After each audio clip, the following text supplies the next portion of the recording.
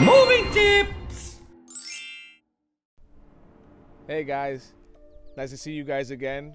Thanks for tuning into the channel. My name is Daniel Rosado. I want to explain a little bit about this moving situation, make sure you guys understand a little bit. I want to get to a quick subject about packing your kitchen. It's easy as eating a snack. It's pretty easy. Just want to run through it with you guys.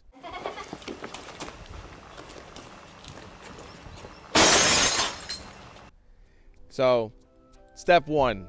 Usually when you move, you bring stuff that you don't really need. Just some materials you use maybe once a year, maybe not at all.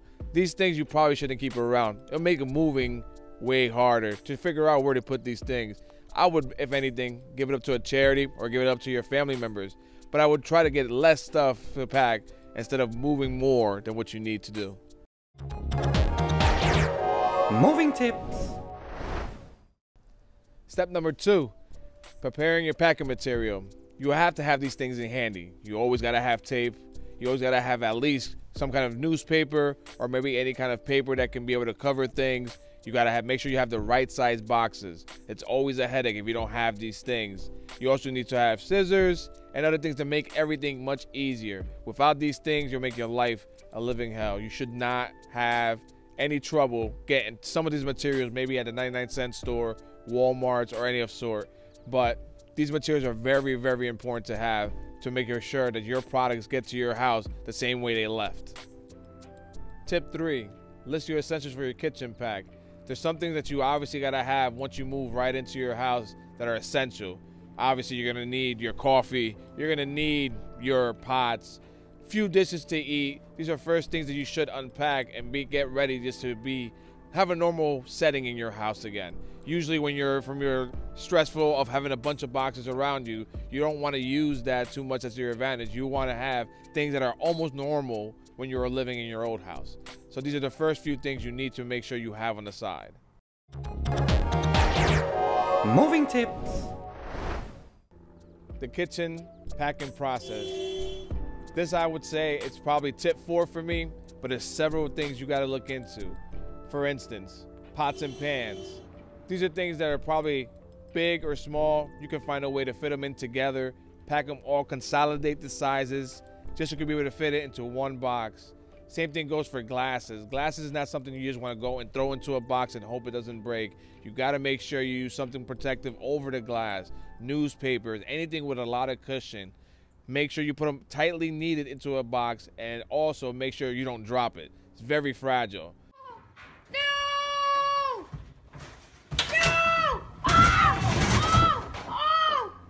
Also, for placing bowls, these are also two things you got to diversify. Some bowls you have might be plastics, so it's not hard to just stack them all together and put them in a box. But then you have plates. Some are your good china, some are your just ones that you use that you don't care about, but also they're all glass. So it's also things you also want to wrap around with a lot of cushion. Make sure they're separated and if not tightly packed into a box. You never want to mess around and actually get these mixed up, because then again, you're not going to have anything to eat with. For the next tip of wine, your liquor bottles and unopened bottles. Some wine bottles are very expensive. These are not things you want to see at your new home broken. So these are things you got to make sure you prepare in a small box that fits them all, separated, so they don't cling together and break. These are not the things you want to see at your new home, especially when they're expensive bottles. Same thing with liquor and other ones that you would like to have once you get to your new home.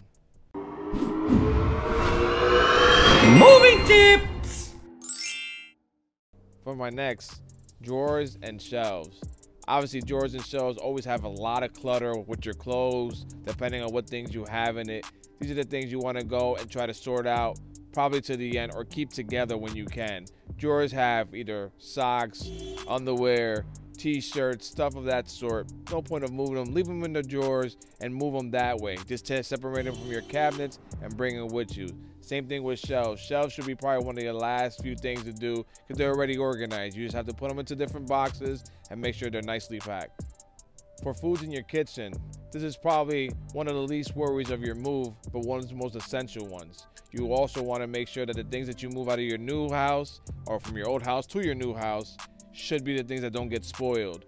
Little things like start off with a small pantry where you have little spices and stuff like that. Things that are very small, they can just easily put into a box and not have to worry about it. Same thing when you go with your jars and all that stuff. You also got to make sure you pack those things very nice. And the things that you're going to use for the next few days in your new home, make sure those things don't go bad.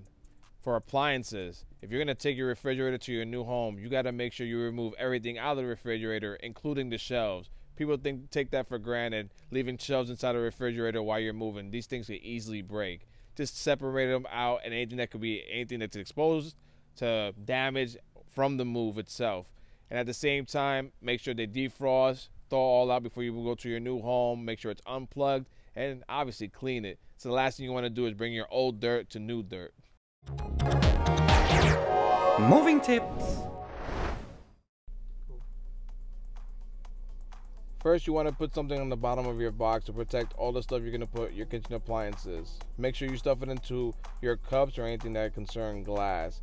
Make sure they're tightly packed and not being able to move around.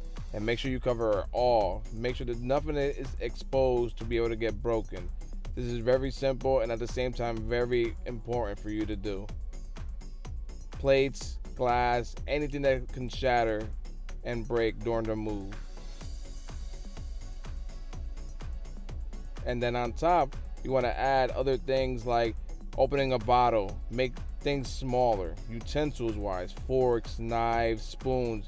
They can all fit into this one little cut water bottle, and also you can close it back up easily and tape it, and it's all in one spot.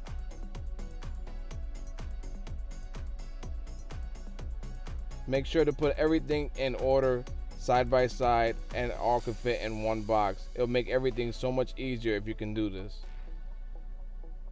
Close your box up and cut handles on the sides. Be careful as you do this. You can have the prevention of cutting yourself, obviously, so be careful. Make little triangles under the lip, just enough to fit your hands in so you can be able to grip it. Make sure you do it on both sides evenly, just so you can have a better stand of holding a box.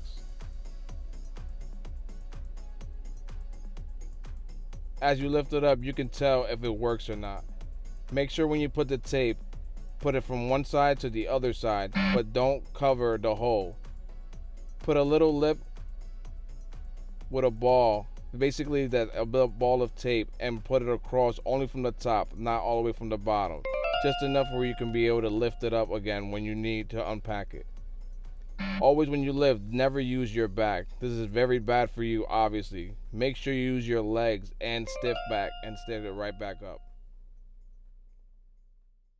In conclusion, moving is one of the toughest things you can go through, but it has to be done.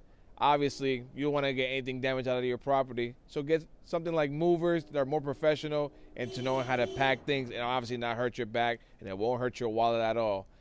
If this helps you at all, I hope it does. Please hit a like on the video, or if not, leave a comment and I'll respond to you. I'm always here for you, and as always, good luck with your move. Moving tips.